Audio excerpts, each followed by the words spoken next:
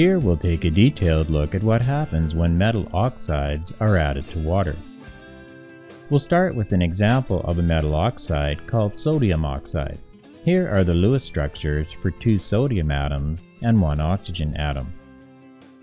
Metals on the left side of the periodic table, such as sodium, all have low electronegativity values.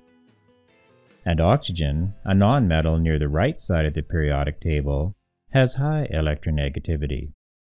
So if we imagine that we combine 2 sodium atoms with an oxygen atom, an electron is transferred from each sodium atom to the oxygen atom. So we're left with 2 sodium ions and an oxide ion.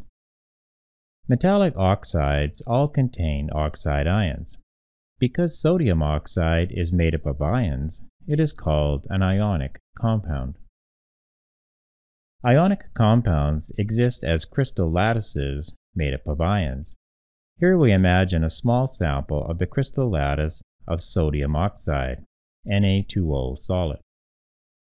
When solid Na2O is dissolved in water, dissociation occurs, where sodium ions and oxide ions leave the crystal.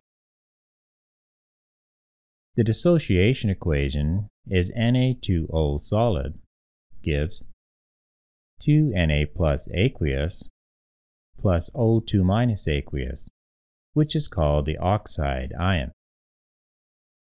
Sodium ions are neutral spectators, so we'll discard them here, leaving us with the oxide ion, O2 minus.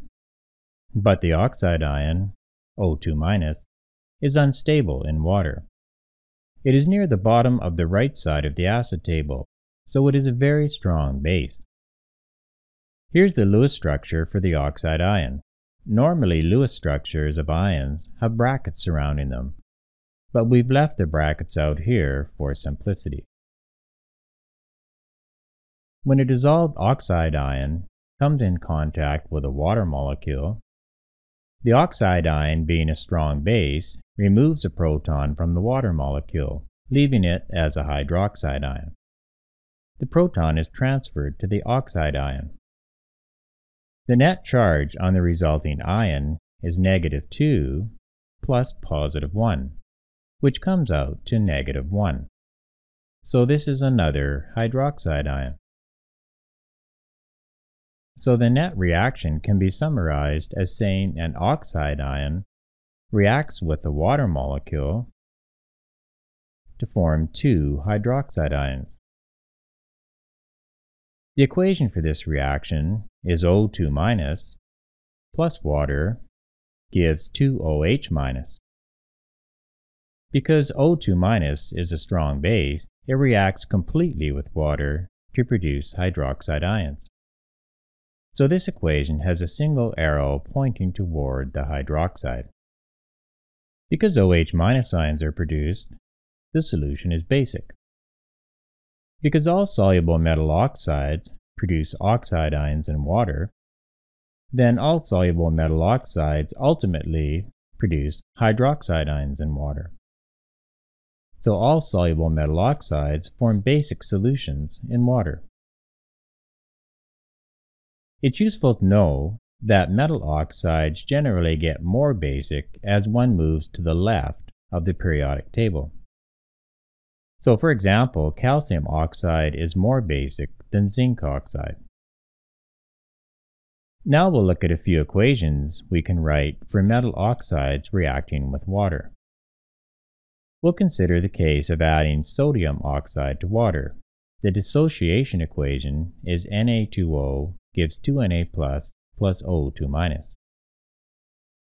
The oxide ion then reacts with water to form 2 hydroxide ions. This is called hydrolysis. Now we'll add these 2 equations together. We see that O2 minus is on both sides, so we can cancel it out. We add what's left to get the overall equation. Na2O reacts with water to form 2Na plus 2OH minus.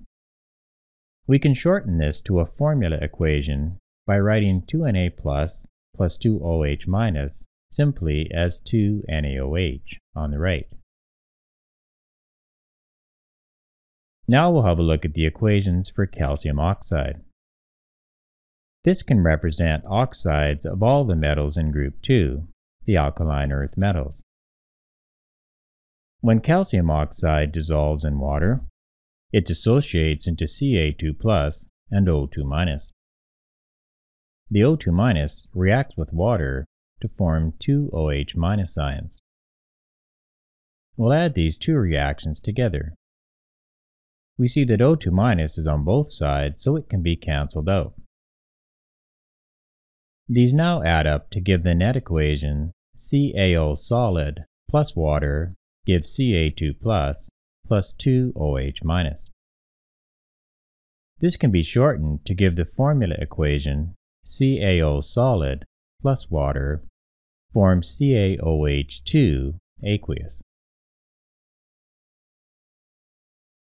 We can summarize what we've seen by saying that metal oxides react with water to produce metal hydroxides, which are basic.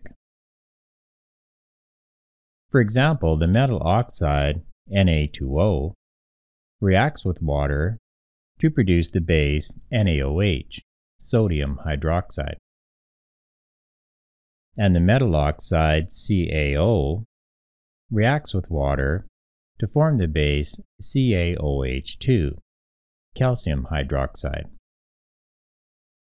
You should also know that metal oxides are also called basic anhydrides. The prefix an can mean without, and the root hydra refers to water. So a basic anhydride can be thought of as a compound without water, which reacts with water to produce a basic solution.